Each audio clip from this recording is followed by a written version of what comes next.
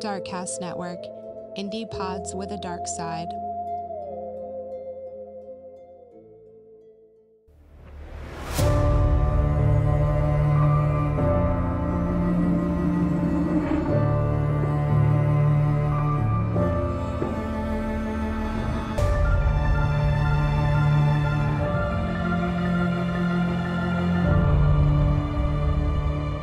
Hello, welcome back to Fuck That. It's me, Ashley. I am alive and not deceased. Sorry for the break. I work a full-time job and I do this podcast from start to finish simultaneously. So the past few weeks have been super busy. So I apologize that I have not been able to get an episode out. But there are some exciting things on the horizon. Well, I find them exciting. You might not, but if you don't, then that's fine. I'm currently working on 2 cases with 2 different people. I'm going to be covering a case with somebody else on the podcast network. And about 2 months ago, I was approached by somebody that just got out of prison for serving a sentence for something that I'm going to keep a secret. And they wanted me to do some research on what happened to them. So I'm going to be covering that as well. So stay tuned for that. Real quick before I jump into the case, if I sound all fucked up, it's because I am. I don't know if any of you are also going through this, but I've been getting allergy shots for, a year. And for some reason this season, I am just getting fucking annihilated by mold, dust, whatever. Fuck it all. So if I sound all fucked up, that's why. Don't judge me or judge me. I don't really care either way. So today I'm going to bring it way back and cover a very old but infamous case. I'm going to talk about Elizabeth Bathory, who was also known as the Blood Countess. So consider that to be your trigger warning. This bitch was fucking insane. And I'm going to talk about some stuff. So just trigger warning all over this entire episode because deranged doesn't even begin to cover how batshit insane she is. She might be a horse girl. She was probably a horse girl. Let's be serious. We all know that horse girls are crazy. If any of you are actually horse girls, I love you so much. So Elizabeth was a noblewoman from Hungary who was widely believed to have tortured and killed numerous young girls in the late 16th and early 17th centuries. The exact number of victims still remains a subject of debate today, but there are a shit ton of sources that suggest it could be as high as 650. I'm going to say that one more time. 650 people. 650. I don't even think I've encountered 650 different people in my lifetime, so that's a lot. Elizabeth Bathory was born on August 7th, 1560, into one of Hungary's most powerful and influential families, the noble family of Bathory. Elizabeth's family had a long and distinguished history, and they played a very important role in Hungarian politics for centuries. But while Elizabeth's family was widely respected, they were also very much feared. And this is because they had a history of severe mental illness and violent behavior. Some historians speculate that this could likely be what contributed to Elizabeth's own sadistic tendencies that came to fruition later in her life. But again, that's just speculation. I like history, so you guys are going to get a little bit of history. But at the time of her birth, Hungary was divided into 3 separate areas: Northern Hungary and a large part of Transdanubia, which is the traditional region of Hungary. And this was under control of Turkish satraps.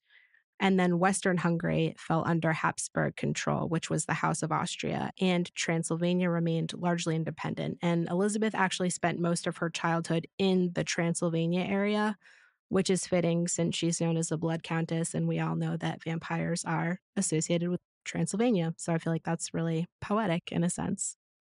According to historical records, Elizabeth was a bright and curious child, and she received a very good education, obviously, because she was noble, in languages, music, and literature.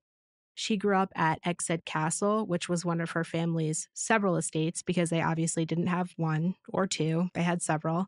And Elizabeth was raised by an entourage of servants and tutors. Historical records of Elizabeth's life prior to her crimes are sparse, and many of the details surrounding her early life and upbringing have been lost to history. So much of what we know about her comes from later accounts written by people who were not alive actually during her lifetime. According to Elizabeth's diaries from childhood, Elizabeth suffered from seizures, which her father did as well. Elizabeth was known to have fits of rage as a child, and during her later years, her diary entries described both eye and head pain that caused her several problems. This was likely migraines and epilepsy, which were obviously not yet a medical diagnosis at that point in time. Something that has been widely confirmed is that mental illness was prevalent in the family, particularly from inbreeding, but some of the alleged insanities were also typical of aristocratic eccentricities at that time. Mo money, mo problems, mentally, I guess.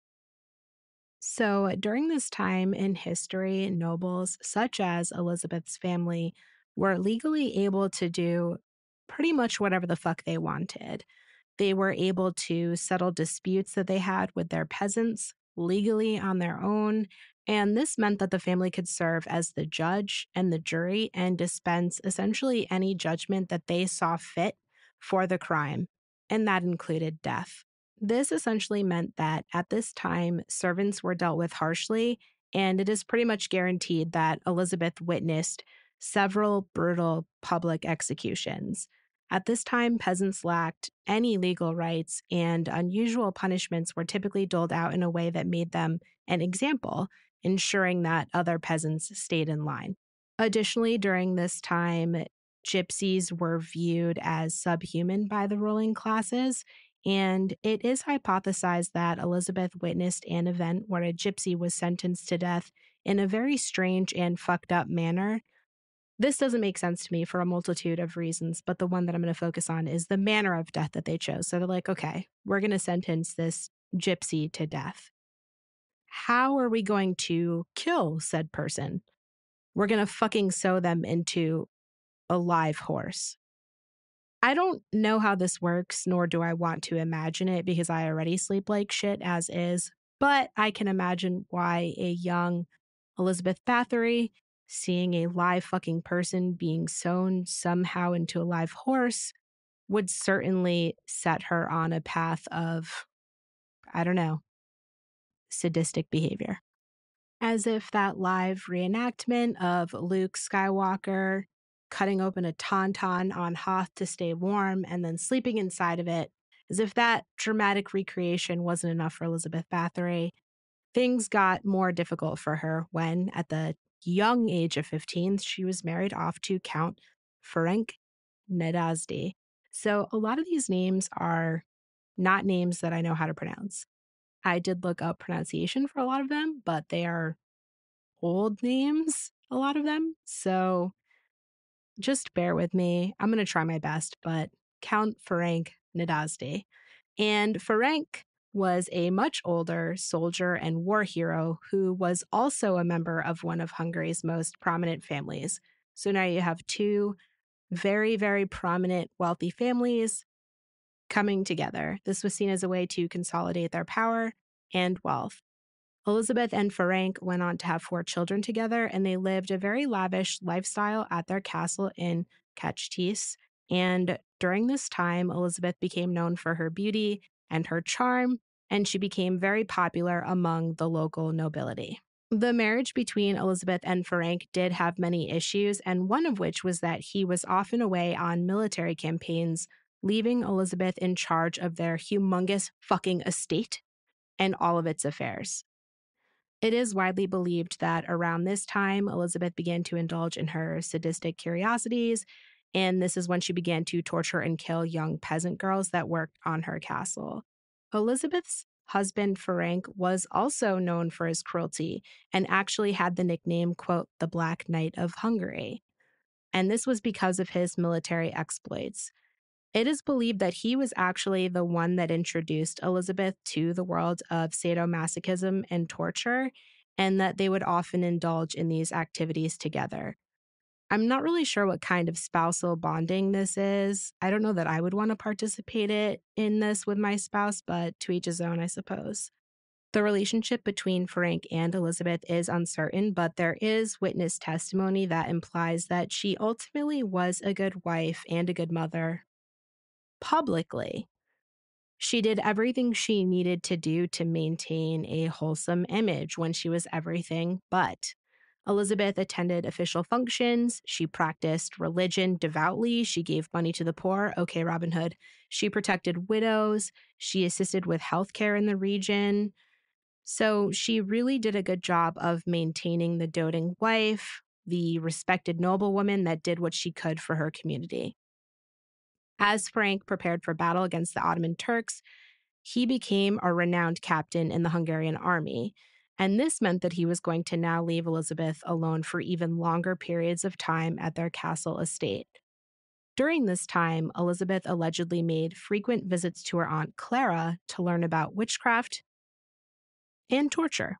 Many historians suggest that Elizabeth engaged in a lot of sexual horseplay with male servants around this time, but there's really no evidence that is given in trial documents or eyewitness testimony, except for one instance of infidelity with a young soldier. Some witnesses mentioned that certain portions of their castle was under guard and access was forbidden. Some believed that it was because of sex play, but a lot of the servants suggested that this was actually for torture rather than illicit sex play.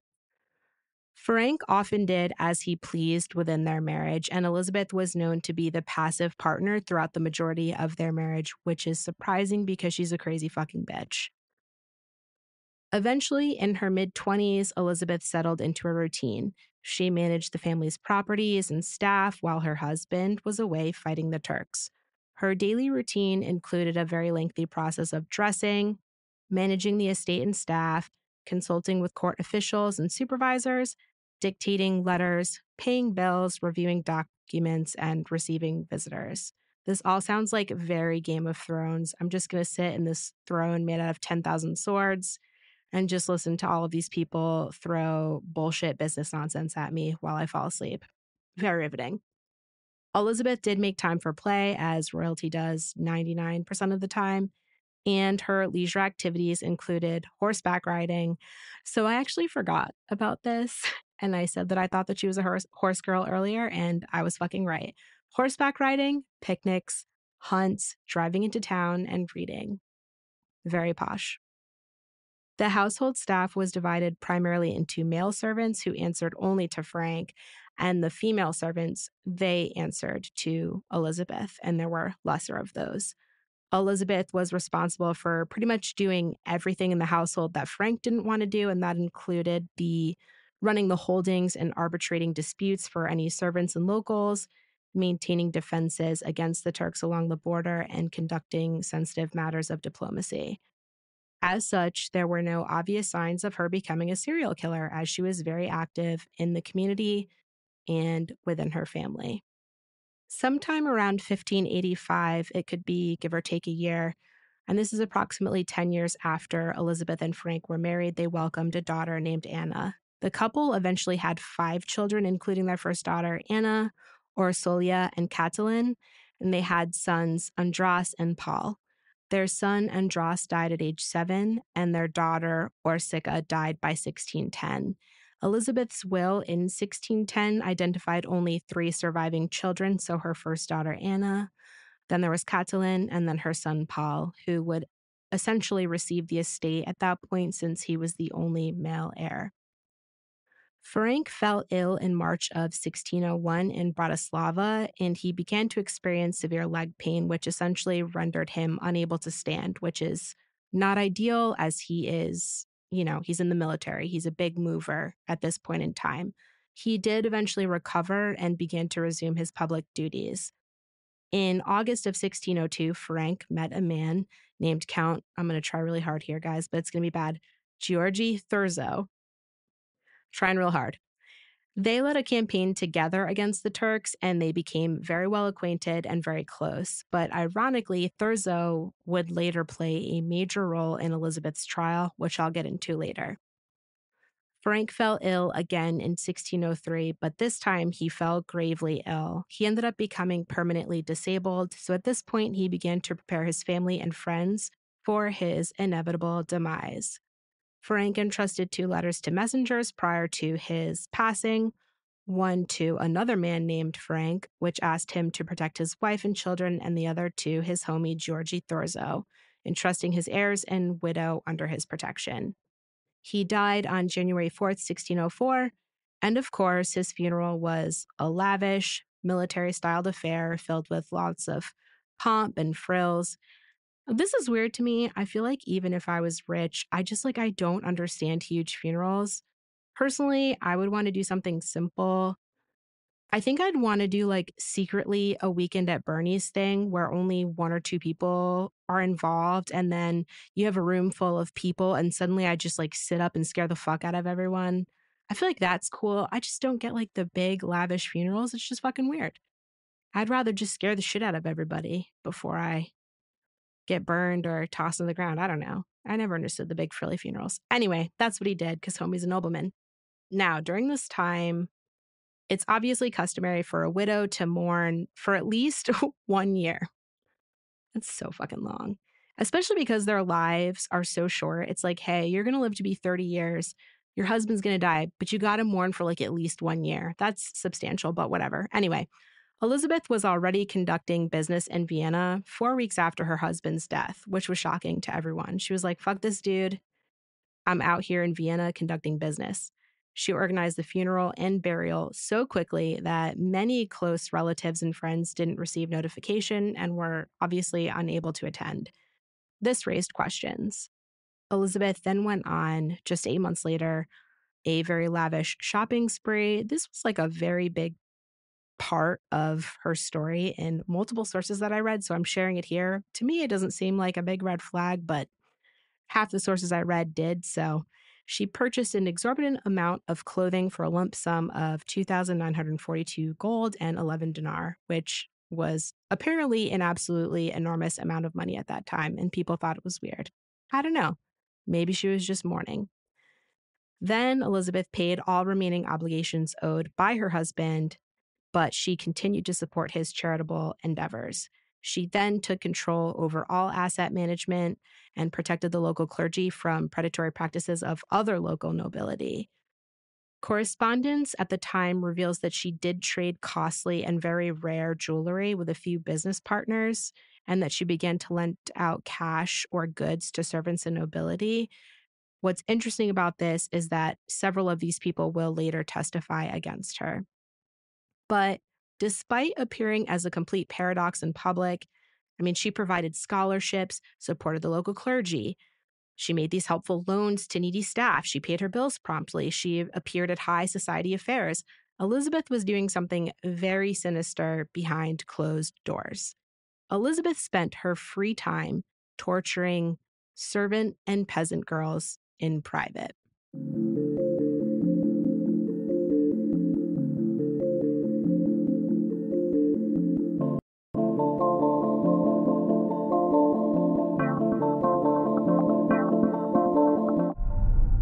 As I mentioned before, it's obvious that Frank was one of the people that first introduced her to this, but there was a clear escalation of torture and murder after her husband's death. It's hypothesized that she relied on a steady stream of income that her husband provided and the military provided, as well as social protection that his office brought to her while he was alive. But after he passed and that money dried up, the protection that she had evaporated, her mental state began to deteriorate even further because, let's be fucking serious, it was nowhere near healthy to begin with. And she felt and became very vulnerable. Elizabeth was alone and she was aging, and this is during a time when people typically died before 50. By 1605, Elizabeth had an intimate cohort of servants that served not only as her torturers, but also her execution squad. This included a woman named Anna, a young boy named Janos, and her children's wet nurse, Alona, as well as her elderly friend named Dorotoya and an elderly washwoman named Catalin. That's also her daughter's name. I'm going to be talking about both of them later, but I'll specify who. Alona, her children's wet nurse, was known as the cruelest amongst Elizabeth's accomplices. In 1609, Anna suffered from a stroke and became incapacitated, and at this point, Anna was Elizabeth's closest confidant.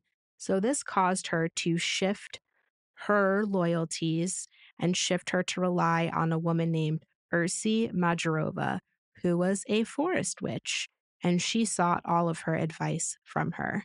Now, Ursi was referred to as the Lady Steward or House Mistress of Miava, and this indicated that she held a close position to Elizabeth and had authority over the four remaining accomplices who ran Elizabeth's staff of domestics. Unsurprisingly, as Elizabeth became more attached with the forest witch, she was becoming more out of touch with reality. She began to obsess more and more over her advancing age and vulnerability, so she decided to turn to black magic for help, which I feel like is relatable for us women looking to anti-age.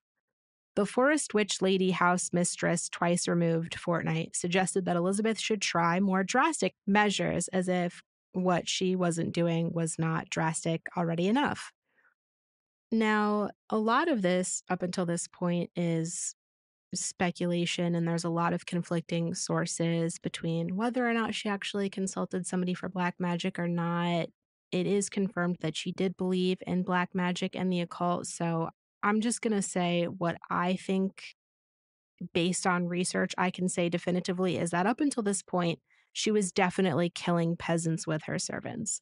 Whether or not she was doing it to bathe in their blood for youth and vitality, that is unclear. But at this point, she did decide to escalate to noble girls instead of peasants. Whether it's because this forest witch actually told her to, or because she was actually killing so many peasant girls that there weren't many left, is unclear. I'm going to say that it's probably the latter. So I'm going to elaborate on exactly what happened later on, but at this point, there are rumors swirling over disappearances of girls in the area. And by this point, parents began to hide their daughters whenever Elizabeth passed through town. Girls began to refuse to work at the castle, and things were becoming harder for the Blood Countess and her witch bitch. The witch bitch solved this problem by having her helpers travel farther and work harder to secure a steady supply of new female staff members, and they also began to engage a network of locals to help them. Ultimately, Elizabeth and her staff decided to draw the girls to the castle rather than trying to bring them in themselves. In the winter of 1609, Elizabeth opened an academy of etiquette, which was essentially a finishing school for high-born young women. And this is when her crimes actually begin to come to light. So I'm going to dive into them into more detail. So you've got the witch bitch and the blood countess, and they decide to open this bullshit finishing school. So, of course, noble families begin to send their daughters to Elizabeth's castle for instruction in social graces, and some of these young women were even related to Elizabeth by either blood or through marriage. Now, up until this point, it was speculated that there were weird goings-ons in terms of Elizabeth's castle and peasant girls, but now you have noble women. And obviously, people are going to pay attention to this. Initially, a nobleman named Janos Blanczy became concerned when he received no word from his sister, who was recently admitted to this bullshit finishing school. Accompanied by his friend Martin Schnatty, the two men finally went to Elizabeth's estate to demand the girl's return, but ultimately Elizabeth refused. And that was it. She never returned. Noblewoman Anna Zalesky testified that her daughter, Suzuska, had been given to the court where she had been so badly beaten and tortured that the flesh literally fell from her bones before she died after being returned to her care. Nobles Meliquire and Paul Nagathi testified that their sister had attended Elizabeth's finishing school. The brothers made multiple and extensive inquiries regarding her status, but learned that she died there, like everybody else. Another nobleman lost his sister Anna, and a nobleman and another noblewoman noted that they had lost their daughter as well. Michael Horwath, who was provisor of Elizabeth's castle, said, quote, One could hear every day the sounds of beatings being heard, including the crying and lamenting of the beaten girls. The fact that they were beaten more and more often and that they could be heard crying changed nothing. He also stated that he knew of 7 girls who died at the finishing school, including the daughter of a nobleman. On January 6th of 1610, Elizabeth's daughter Catelyn was set to marry a lord, and the wedding was obviously going to be held at the castle, and Elizabeth planned a lavish event. However, Catelyn and her mother, so her daughter, not the servant, were reputed to have tortured and burned 2 servant girls in their chambers on the night before the wedding. Both girls died while the wedding festivities were going on, and numerous servants and townspeople were aware of this fact and that their bodies were taken away for a secret burial. It's a really weird wedding gift. I don't really know that that's how you should celebrate your daughter getting married, but okay, Elizabeth. Not long after this, a young servant girl died in Elizabeth's castle, and the local pastor, Istvan Magyari, was called to the scene and found her body in a sealed casket. Additionally, a casket was found nailed shut with 3 bodies inside. Elizabeth confided to the pastor that they had a case of cholera on their hands, and she essentially did this to avoid creating a panic. But the pastor noticed that the female staff in the castle appeared nervous, and they were whispering amongst themselves when Elizabeth was around. Benedict Bixerdi, who was the castellan, which is the governor of the castle, was asked by Elizabeth to post an armed guard at a door leading to a series of inner rooms, not allowing anybody inside without her permission. And again, at this point, there were already rumors circulating, but now there are even more rumors that there were 3 girls that were found nailed inside of a casket. So people are starting to question what the fuck is up. This incident slowly turned into an ever-increasing stream of dead bodies that followed Elizabeth wherever she went. And at this point, the pastor ended up telling authorities that Elizabeth was killing young girls and using their blood to maintain her youthful appearance. The rumors around this time are also beginning to reach the King of Hungary. Initially, the authorities did not believe the claims against Elizabeth due to her status as a powerful and wealthy noblewoman. However, as more and more witnesses came forward with accounts of torture and murder that had taken place in her castle, they were inevitably forced to do their fucking job and investigate. By December of 1610, King Matthias II of Hungary ordered an investigation into the allegations against Elizabeth, which was carried out by 2 notaries that collected testimony from over 300 witnesses.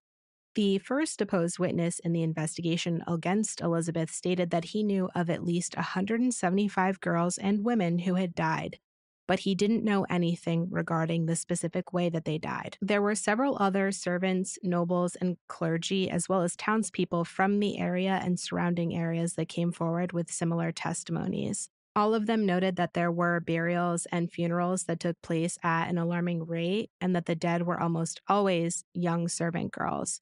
Most notably was that access to the forbidden part of her estate, which was under heavy guard. Testimonies of 40 local villagers were recorded under oath that claimed to have heard stories of torture and murder at her castle. Count Georgi Thurzo, you might remember this is the man that fought alongside Elizabeth's husband Ferenc, went to the castle to meet with Elizabeth before taking any final steps in the case, asking her to account for the accusations and rumors against her. Elizabeth denied all of the accusations and ended up saying, "Hey guy, you want some tea and cakes?" Then she went on to assure him that the allegations were pure nonsense.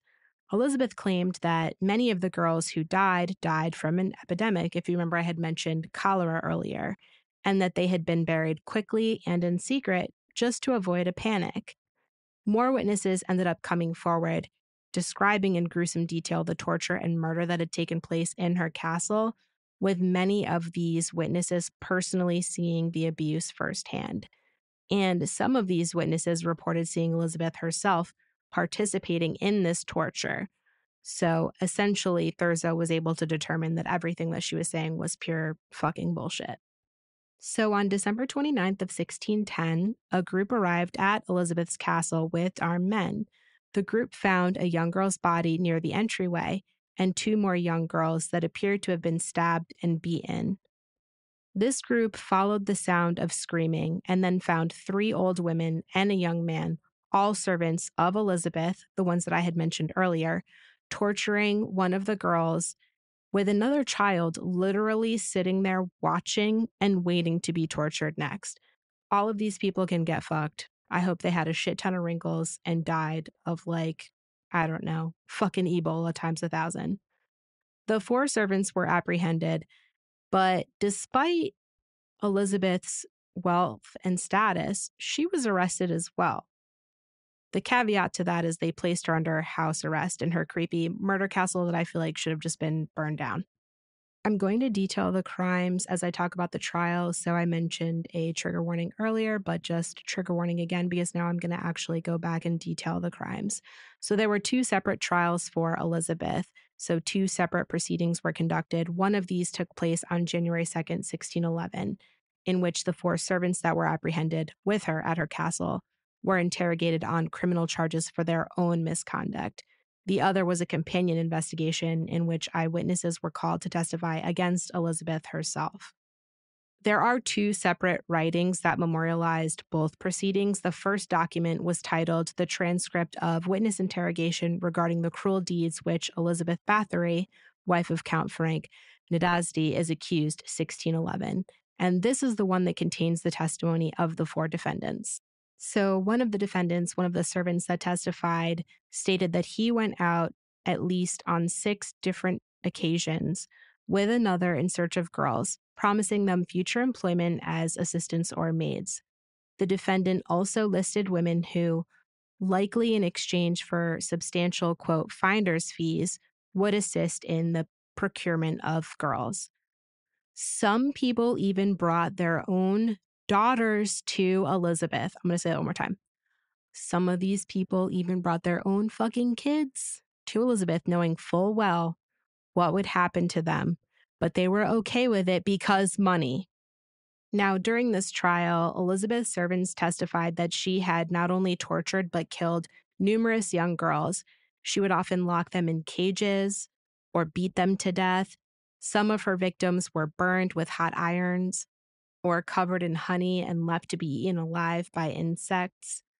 One of the most important sources during the trial was Elizabeth's diary, which was discovered when she was apprehended. And this diary gave good insight on her fucked up psyche and showed a woman who was deeply troubled and obsessed with beauty and youth, which is understandable, but just fucking get Botox. Jesus fucking Christ. This is so dramatic. This is just so extra, not necessary. In her diary, Elizabeth discussed her fears and fantasies.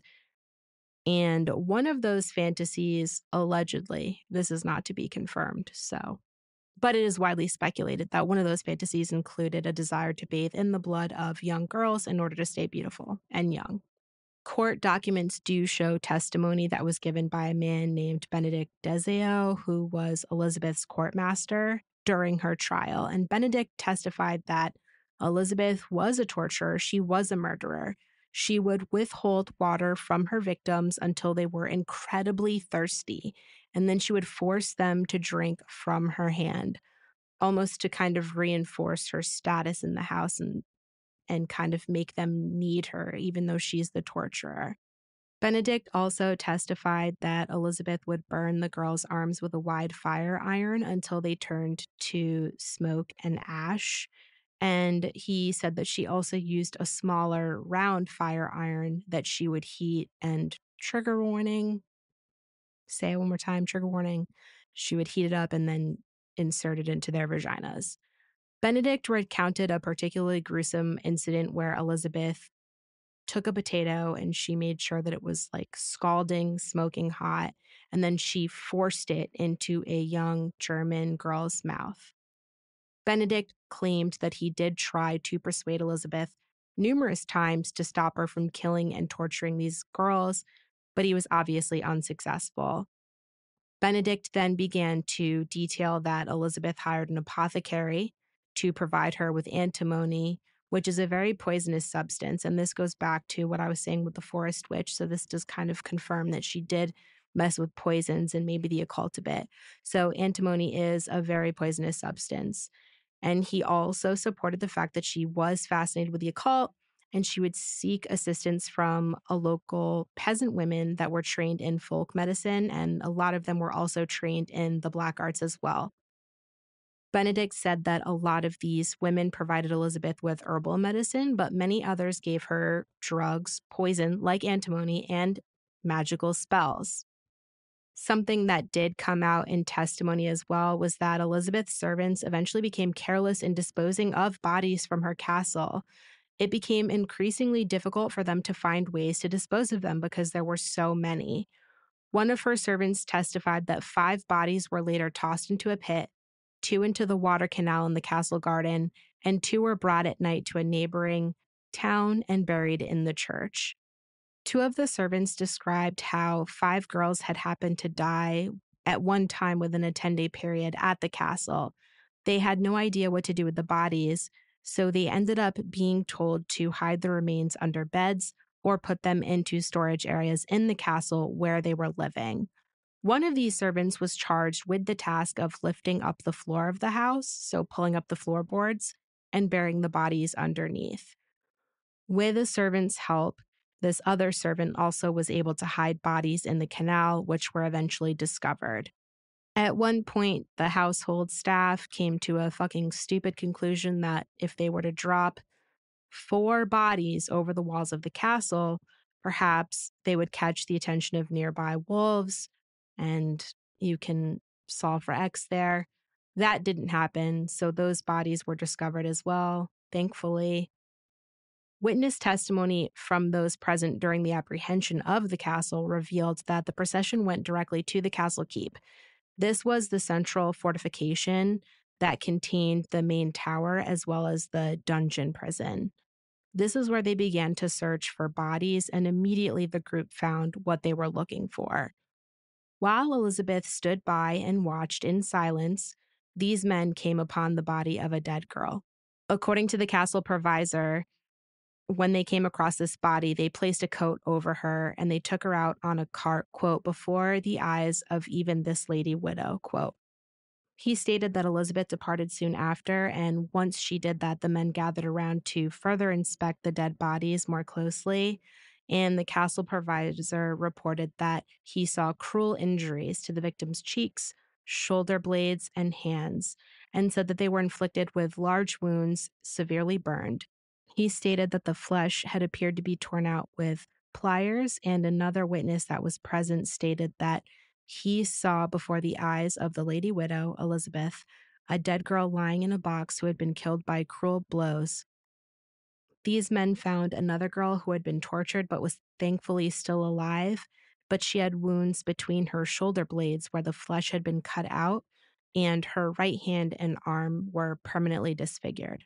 This victim was taken away and treated by a doctor, and she had stated that Elizabeth herself was the one that caused those injuries to her right arm and hand. Several witnesses were able to testify, like the others, that they were able to see slash marks on the body of the dead girl that was taken out on the cart, along with shackle marks on her neck.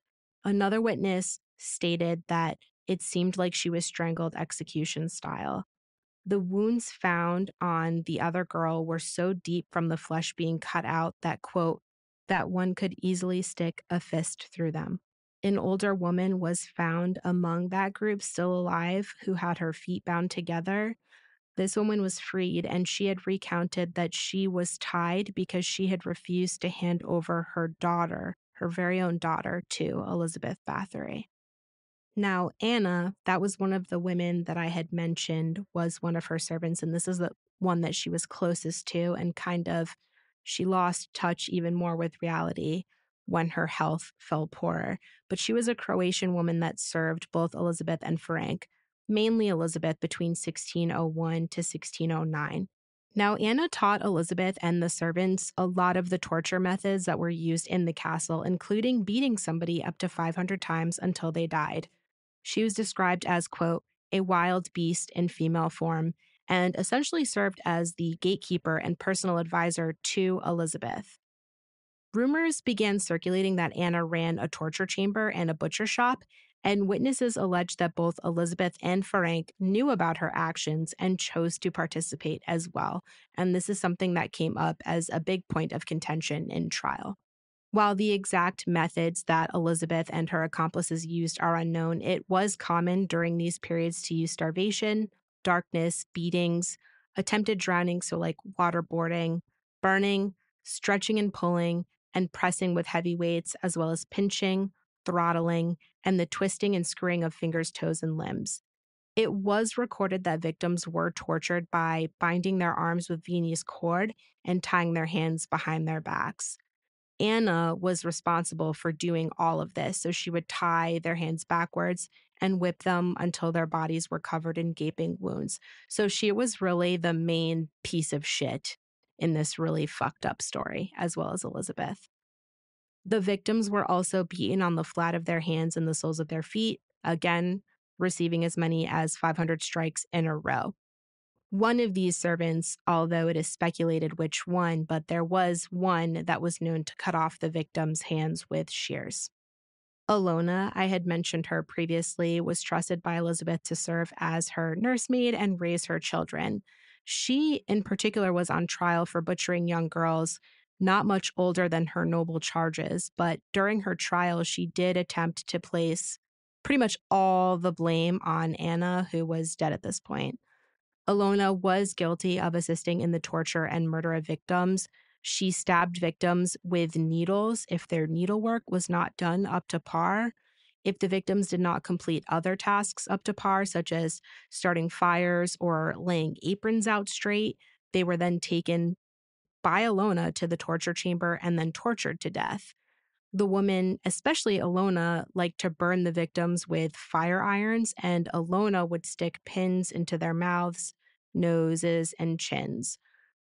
Trigger warning again, even though I've said it 800 times. Alona, in particular, what she was known for was, this is really fucked up, just another FYI, she would stick her fingers into the victims' mouths and then try to pry it apart. So essentially, she fucking sucks. Also, again, Elizabeth trusted her children in this fucking sick fuck's hands. All of these people need a fucking lobotomy, and I don't even believe in lobotomies. I think I'm just hoping that somebody just fucking ice picks them and takes them out. Jesus Christ, these people are fucked. Anyway, between everybody involved, the victims were taken to be tortured as many as 10 times a day. They were essentially delivered like sheep. Sometimes 4, 5, 6 girls would stand, and they'd make them stand naked before them, and they would be forced to sew, knit, embroider, knit lace while watching this torturing go on, and then they would suddenly be punished. Again, many of these victims would be buried at the estate, and whenever somebody was murdered, whoever did it, so whatever servant did it, they were then given gifts by Elizabeth. One thing that was confirmed during trial is that Elizabeth did in fact torture and kill victims herself, but oftentimes she would participate in torture in almost like a sadomasochist way. She found like a weird fucked up pleasure from it. And so she would do that, and then she would give her victims back to the old women that were her servants who would continue to torture the girls. Oftentimes, the victims were put in coal storage without food, and if anybody ever gave them something to eat in secret, they were immediately punished. So this was throughout the entire castle. If you did not participate in this, then you are going to be punished right along with whoever's being punished. On July 28, 1611, a notary recorded testimonies from 224 individuals regarding the crimes committed by Elizabeth and her accomplices. The testimonies were given by court officials, servants, administrators, townspeople, clergy, and nobles. The testimony revealed the involvement of not only Elizabeth, but the Bathory and Nadasdi families and the neighboring nobility in these murders.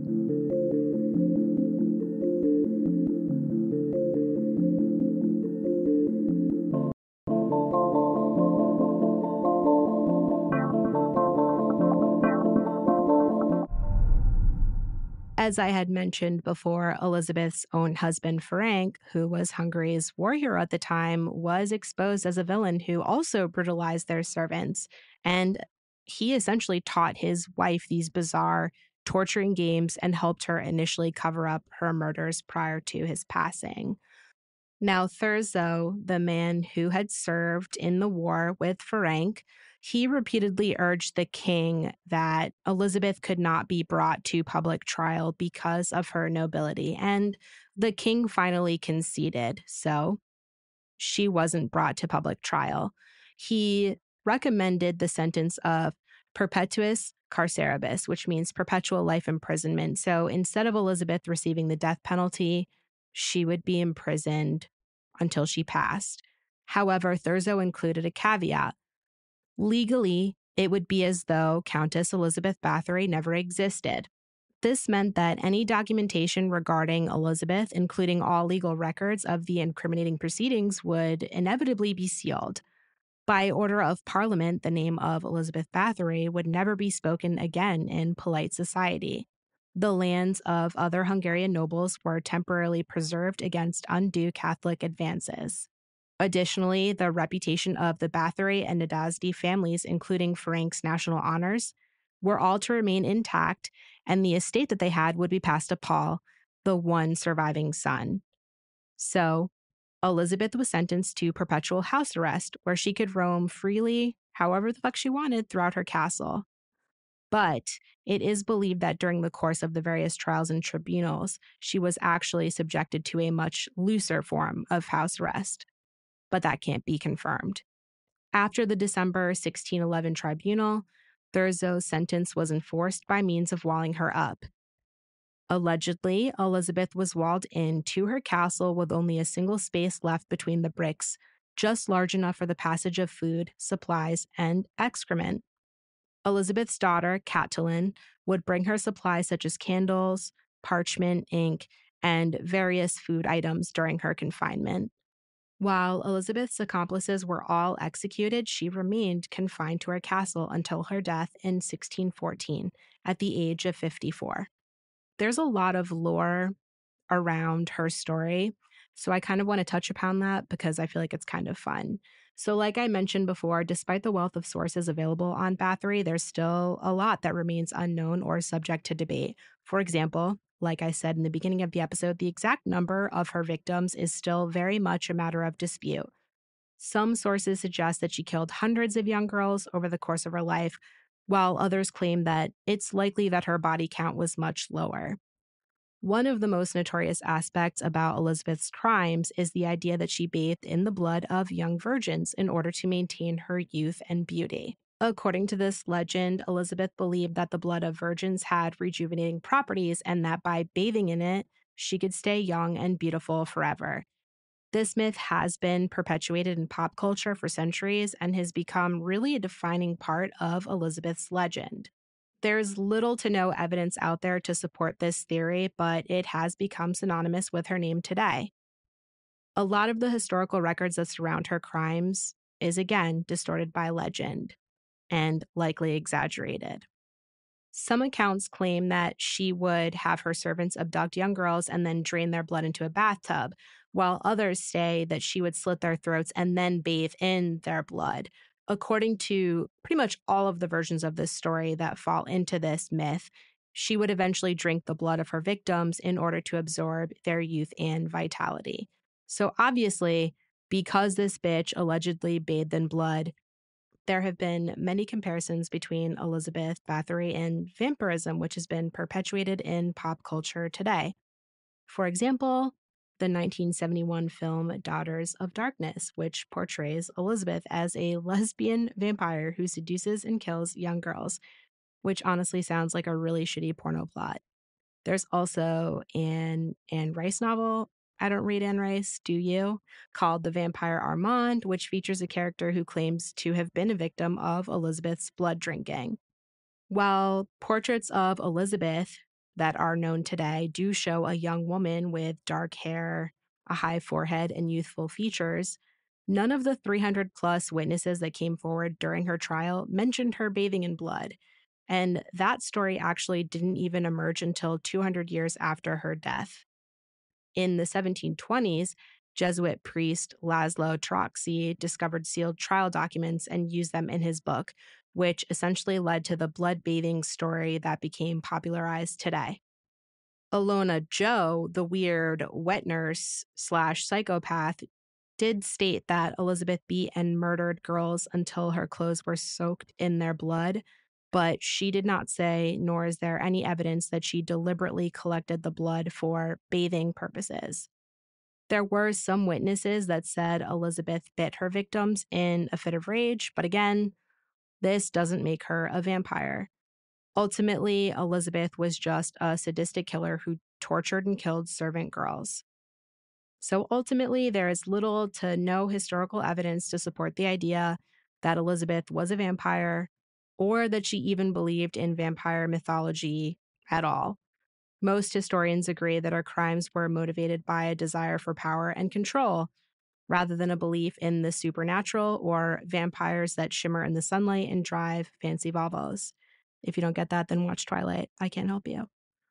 Other myths and legends surrounding Elizabeth include the idea that she was a witch who made pacts with the devil and that she was a lesbian who seduced and killed young girls and that she was possessed by evil spirits. Again, all of these are just weird, fucked up bullshit that have absolutely zero to do with the little trial documents that we have today.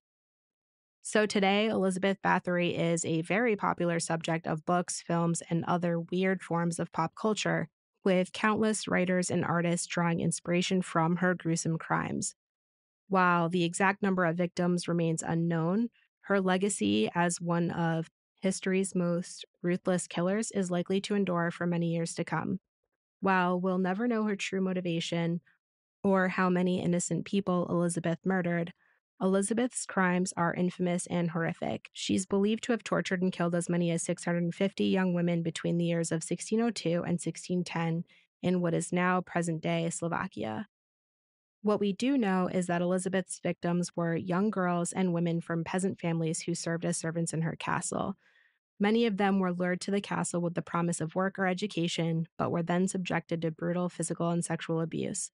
Despite the lack of concrete evidence to support any myths and legends surrounding Elizabeth Bathory, what is clear is that Countess Elizabeth Bathory was a ruthless, sadistic killer who inflicted unimaginable suffering on her victims, and she will forever be known as one of history's most notorious serial killers. Please, if you liked what you heard today, like, review, subscribe. You can stream anywhere, leave a review. You can find me on every social media at fthatpod, except for Instagram. It's at fthat_pod. Especially find me on TikTok at fthatpod because I'm just now starting to get the hang of it and I feel like I'm doing pretty solid. Thanks for listening.